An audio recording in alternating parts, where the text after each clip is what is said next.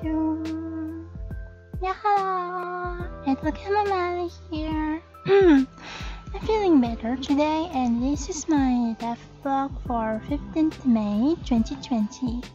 I did some fixing today by making the pillars and revamping the boss room. I wanted to optimize the enemies, but it'll take some time, so maybe next time.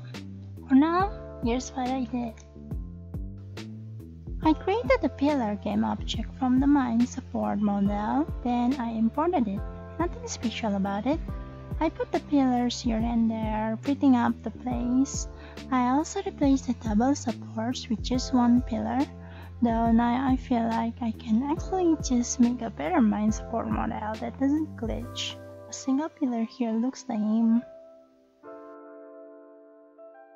I also added some torches near turning tunnels, just to make the dungeon brighter.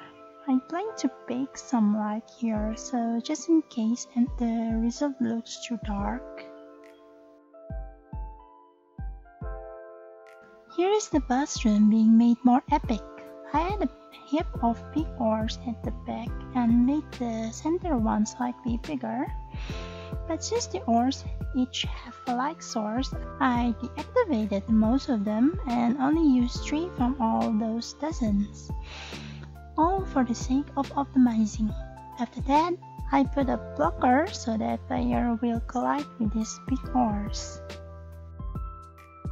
It seems that if I playtest the game in a small window, it doesn't lag as much. To be fair, I was opening OBS and VMagic Mirror at the same time with Unity, and my PC is potato, so that was probably why it lagged in the first place. There's also no garbage collection from my own script, so everything is good. Still, more optimization wouldn't hurt. Something I noticed is that the enemies are being dorky by running up objects, even though the navigation area is already proper. I wonder why.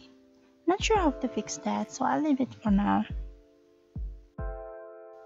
Making the lighting basically means making some lighting fixes to reduce processing power when drawing shadows. It'll take a lot of time, so I only recorded the preparations I've done for it. Hope it goes well. I am now making the lights. It'll take some time, so I hope it doesn't take days. If it takes that long, I might as well cancel it now.